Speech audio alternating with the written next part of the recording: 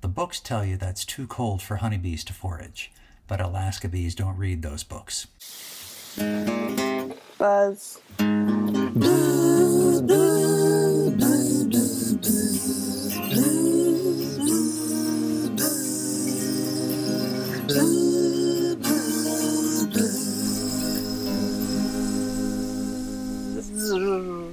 It's the last week of April in Alaska. A week ago, just getting to your colonies was a struggle. Although our long days and warmer temperatures are knocking the snow down fast, most days only reach the mid-40s. The books tell you that's too cold for honeybees to forage, but Alaska bees don't read those books. They're busy bringing in willow pollen. Beekeepers across the state are checking on overwintered colonies. This is what we like to see: boxes full of strong, healthy, overwintered bees. This week, I removed the candy boards that had plain sugar as emergency winter food.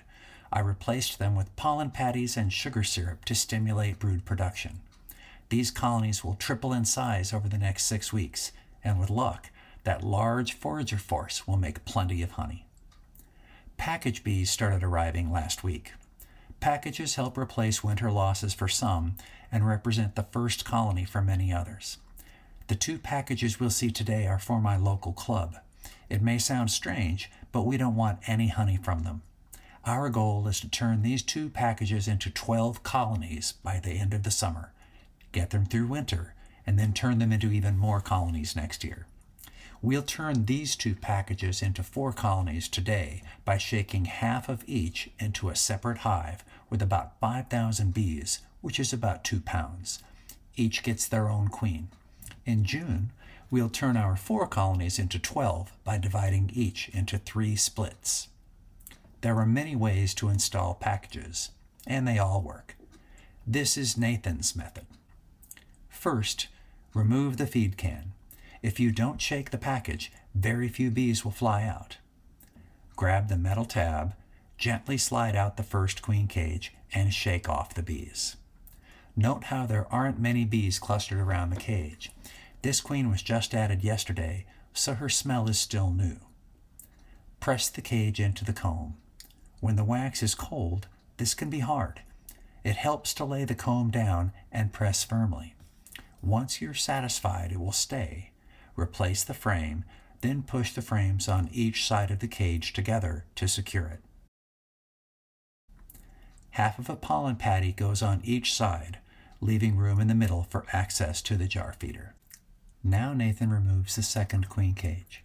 Notice how there are many more bees clustered on this cage.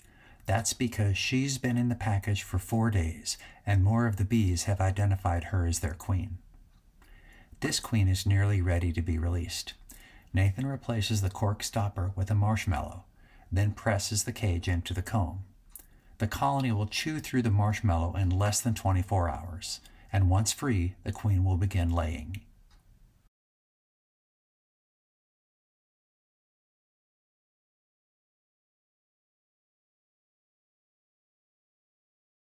Now Nathan shakes about half of the package into each hive.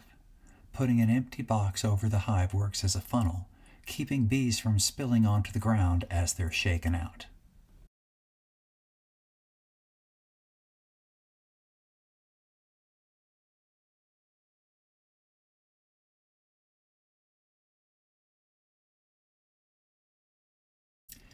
The bees gradually work their way down into the hive.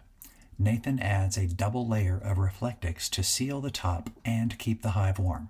Then a wooden inner cover to support the sugar syrup jar.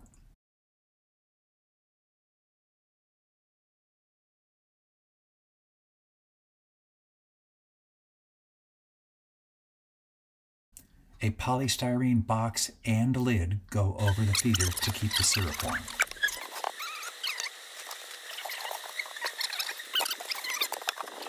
I'll be doing regular updates on how these colonies are growing.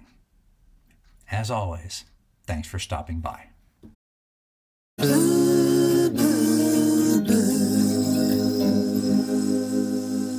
Zzz.